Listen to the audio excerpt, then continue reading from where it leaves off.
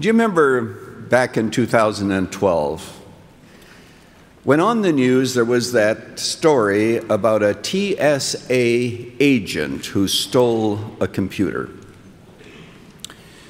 And the news media, in order to catch him, set up a sting. It was a trap. They took various computers and put it through at the airport screening, and on those computers there was a tracking device, and there also was a buzzer. So they tracked it to this man who was 30 miles from the Orlando airport. And they entered his house and they said, you know, we're looking for a computer that was taken from the airport. Did you take it? Oh, no. You're sure you don't have it? Oh, no. Never said anything. And they said, well, why don't you check your house again? We're going to set off a buzzer so you can find it very easily. So the thing buzzes. He shows up at the door, gives them the iPad, and they said, well, you said that you didn't take this from the airport. He said, my wife, he said, she took it from somewhere. I don't know where she got it, but she said that she did it. Genesis 3 all over again. First of all, you deny it as long as you possibly can, and when you can deny it no longer, you blame someone else, and in context what you do is you begin to minimize it and say, well, it wasn't really that big a deal. Human nature. We think, for example, of the police video. The police said one thing in their reports, and then when the video was seen, it was quite different, actually. Have you ever thought of the number of lies, of thefts, of deceits, of mates who are unfaithful to one another, all of which is done that nobody ever knows about? It is never reported. It is never referred to. It just lies in darkness. You may be wondering what the thesis of my message is today. I'll give it to you up front. Truth hurts, but lies hurt even more. Would you join me today in the 3rd chapter of the book of John, John chapter 3, and that's the book of John, which has 21 chapters. The passage I'm going to be looking at is actually on page 888. I think that corresponds to the Bible that might be before you, or open your iPad, hope that it's yours, or your telephone, and follow along with me. A man by the name of Nicodemus comes to Jesus, and he comes at night. Very significant. And he comes at night because he doesn't want to be shamed, and he does not want to know that the Jews know that he is coming, because Jesus was despised, and so he was filled with fear and shame. Made him come in the dark. Jesus didn't chide him for that. Jesus didn't say, hey, come to me at broad daylight when everybody sees you. It's all right to investigate Jesus in the dark. Now, eventually he is going to come to the light, by the way. But that'll take a little while, and so Jesus dialogues with him, just like some of you may be investigating Christianity. And you are perhaps even anonymous. You don't want to know anybody or anybody to know the fact that you're investigating the possibility of what Jesus is all about, and that's fine. But what Jesus tells them is some incredible truth. It is an unbelievable discourse in John's gospel. For example, it leads us to John 3:16, the passage of Scripture that most assuredly is known to all of us. For God so loved the world that he gave his only begotten Son, that whoever believes in him should not perish but have eternal life. That was said to Nicodemus that night. I'm sure glad that Nicodemus did come to Jesus. And by the way, speaking about the love of God, we must understand something, and that is that it has nothing to do with our ability to deserve it, to earn it. It is simply God's sovereign choice to love independently of our performance or our worthiness. God says, why did I choose Israel? Is it because you were bigger than all the other tribes and all the other countries? No, he said, is it because you are more loving. No, you're a stiff-necked people, but I simply chose to love you, period. And that's the love that God has for us. And once we get past John 3:16, you'll notice that it is not Jesus who came into the world to condemn the world. Now, eventually, he is going to judge the world, but for the time being, he is not coming in order to condemn the world at that particular point. Why? Because the world was condemned already. That's what the text says. And this is the fact that whoever believes in him is not condemned, but whoever does not believe is condemned already, because he did not believe in the name of the only Son of God. So Jesus came to a world of condemnation. We were already condemned because of our sin. So it certainly wasn't because we were lovable that he loved us. No. And we must keep that in mind as we think about the love of God. Now, having said that, what I want us to do is to look what Jesus Christ has to say about light. Because after all, this is a series of messages entitled, "The Light Has Come." You'll notice in verse 19, "And this is the judgment, this is the verdict, that light has come into the world, and people loved the darkness rather than light, because their deeds were evil. For everyone who does wicked things hates the light and does not come into the light, lest his deeds should be exposed.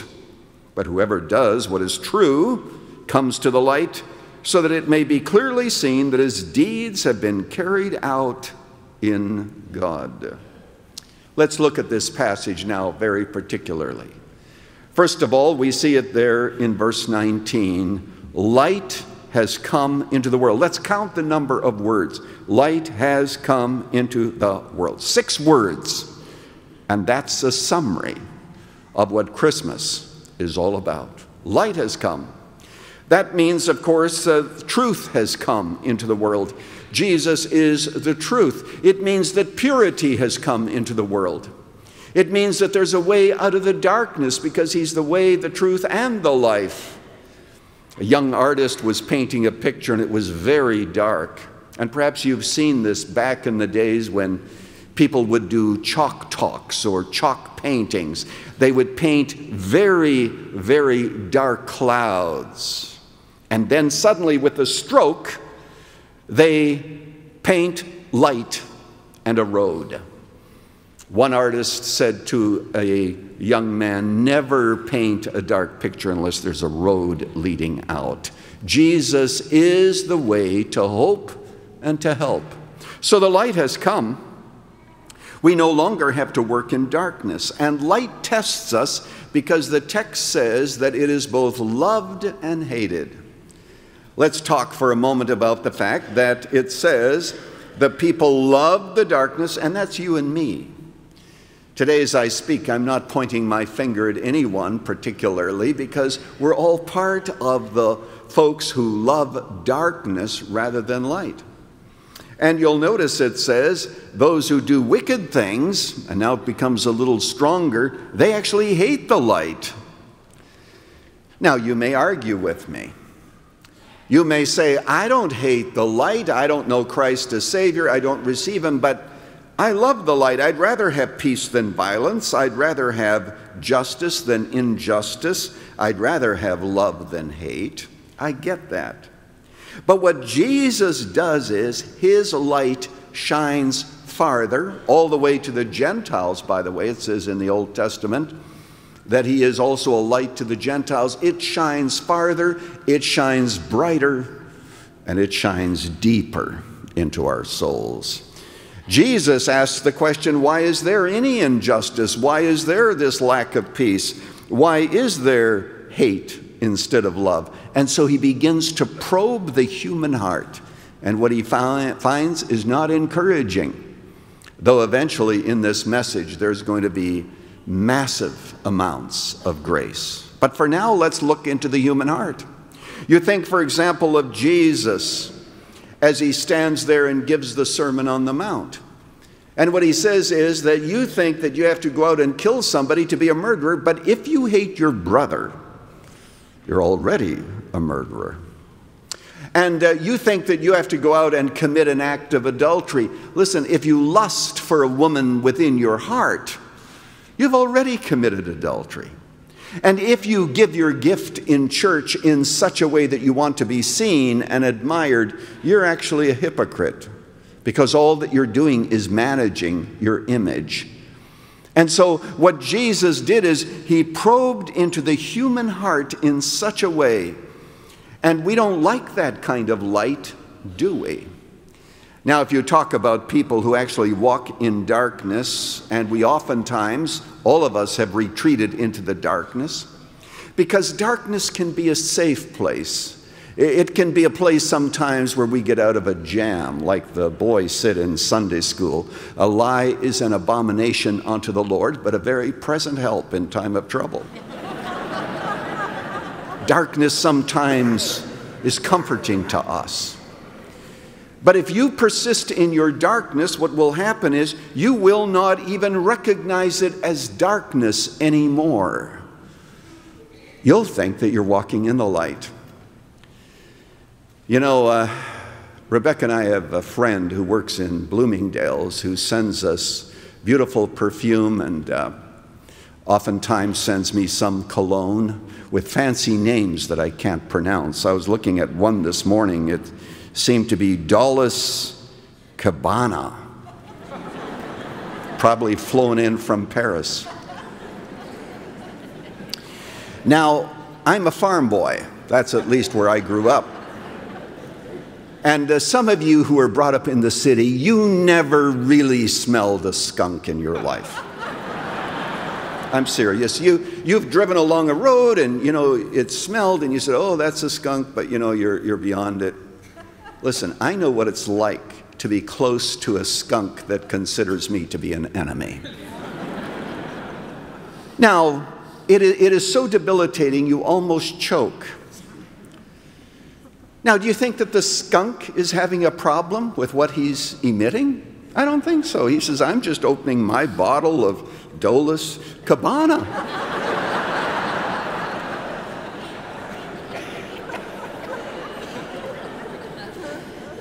Have you met people like that?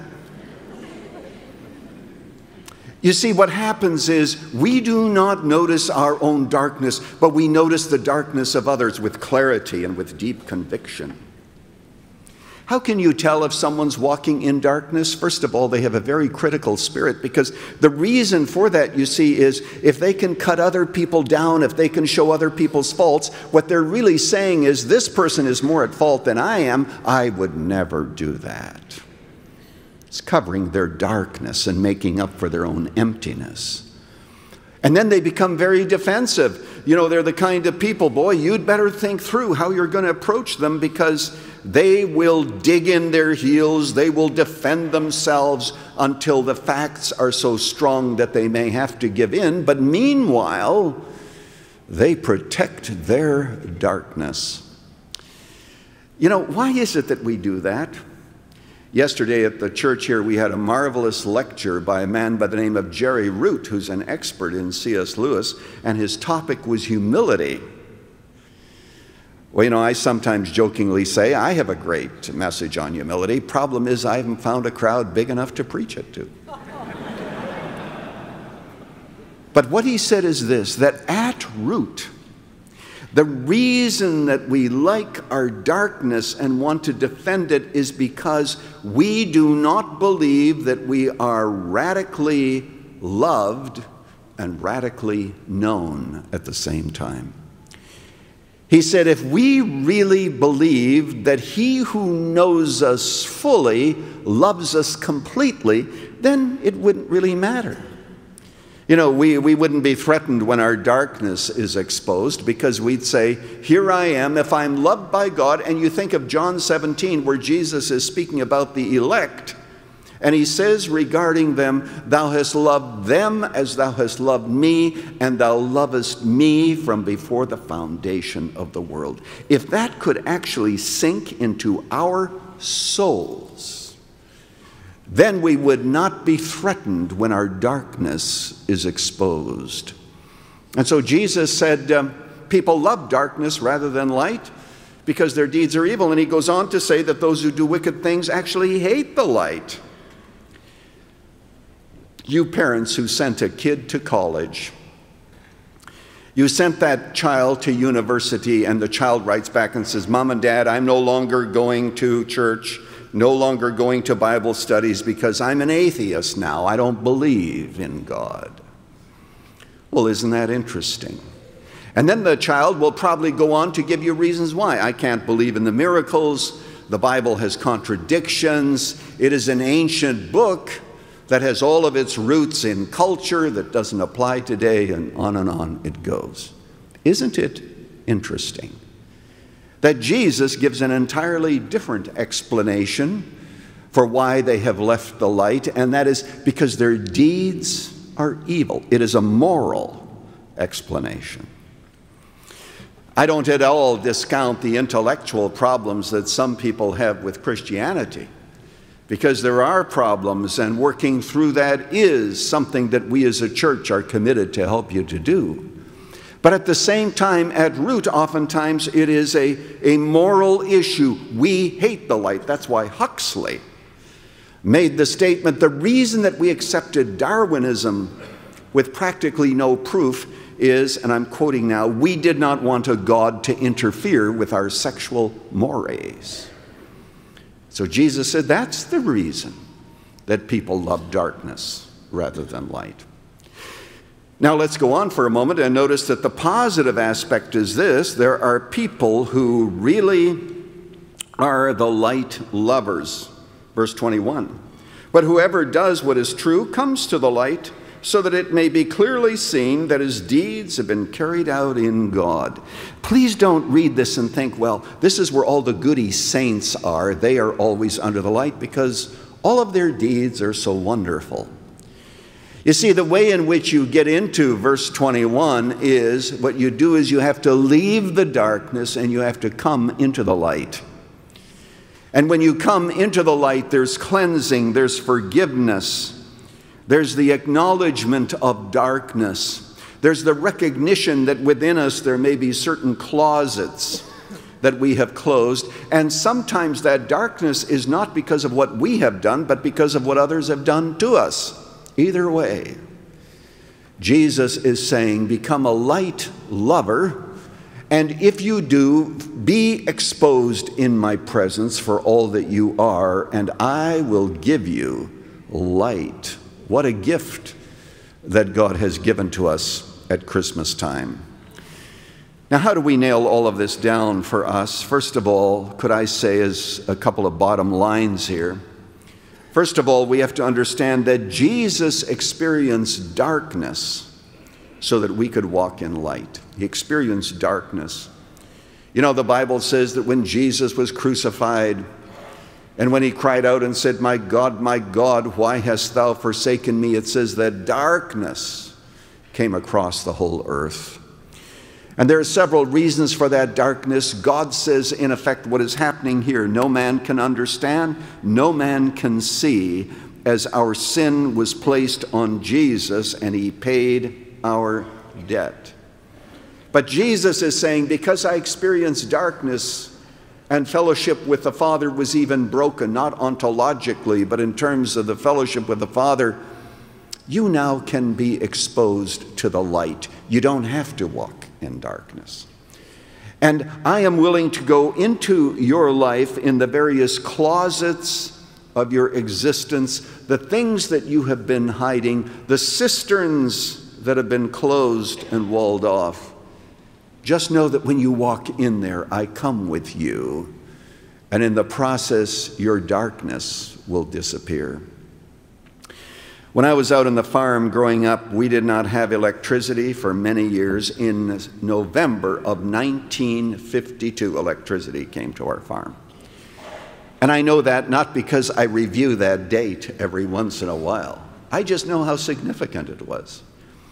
I remember the days when we were able to take our lanterns and hang them up in the barn and say, we don't need these lanterns anymore. We as kids used to flip the light switch just to remind ourselves that we didn't have to light a lamp in the old kitchen anymore. And electricity It was a tremendous miracle. But one of the things it did is on the farm, here's the house, here's the barn, right in between the two, we had a huge yard light. I remember, I think the bulb was 200 watts, something like that. But we as kids used to play tag at night under the yard light. What we noticed was that the farther we were from the yard light, the longer our shadows. In fact, there were times when our shadows just went off into space. We couldn't even trace them anymore. Darkness. But the closer we came to the light, the closer we stood under that bulb, the shadows became shorter and shorter and shorter, until standing there, we'd stand there and try to look down and see if there's any shadow at all, and there would be, but it would be very small. To those of you today who are in your darkness, come to the light. Jesus will take the shadows of your life. He will give you hope. Because what he said is, because I endured darkness, you can enjoy walking in light. And if we walk in the light as he is in the light, we and God have fellowship with one with another. God has fellowship with us, we have fellowship with God. I urge you today, come to the light. Second, I think what we must do is to realize that we must see light. We must see the light. But for most of us, we also have to feel the heat. You see, that man that I began this message with, who lied to the investigators regarding stealing the iPad, lied until he couldn't take it anymore. Once they set off the buzzer on the iPad, he had to produce it. Today, as I preach this message, there may be a buzzer that is going off in your heart. And that buzzer is reminding you of issues that have never been brought to the light. And you see, it is when we so begin to hate our darkness that we come to Jesus. And you know what the Bible says? Jesus will do for us what he did for Nicodemus, and we know he did it for Nicodemus. Paul says that we are translated from the kingdom of darkness, and there is a kingdom of darkness that is huge, into the kingdom of his blessed Son. And you see, it only happens when we experience the conviction of sin. And there's some of you here whom God brought to this church today that you might respond to Jesus. That you might say, I just cannot manage my darkness any longer. I want to come to the light. So we must keep in mind that that is true. Truth hurts, but lies hurt even more. Finally, what we must understand is, and I've already hinted at it, only God can bring us from darkness to light. This is not something that you can do. It's not a matter of saying to yourself, well, I'm going to walk in the light today and I'm going to make some New Year's resolutions that I'm going to keep, and thanks to behavior modification, I am going to change and I'm going to be different. No, you won't. With enough time, you'll revert back to form. You'll be the same person you always were. The Bible puts it very starkly and asks the question, can a leopard change his spots? And the answer is no. And nor can you and I pull ourselves out of darkness unless God does. When Jesus was discussing this with Nicodemus, you remember what he said? He said, and I didn't take the time to read it, but it's there, unless a man be born again, he cannot see the kingdom of God. This new birth is a birth from above. It isn't produced because of human effort. It isn't a matter of human willpower. It is a gift of God, and if God is speaking to you today, you can respond to that Holy Spirit that is convicting you of your darkness, and you can come to light, and Jesus will transform you and bring you from one kingdom to another. I told you at the beginning that Nicodemus came to Jesus by night. Now let's turn to a few to a passage of Scripture, and you need not turn to it, but you might like to write it down.